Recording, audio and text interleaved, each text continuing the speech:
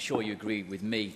It's really important that North Wales does receive its fair share compared to other parts of Wales. But we do continue to see a divide between North and South Wales, which is sad to see. For an example of that is the GVA.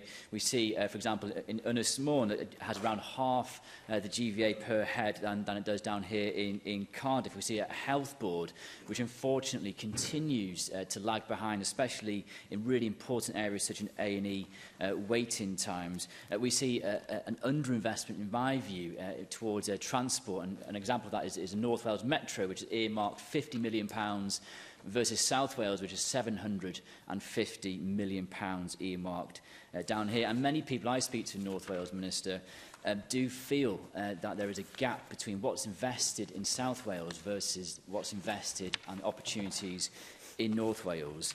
So, Minister, why do people in North Wales feel that there is that gap, and what are Welsh Government going to do to change that?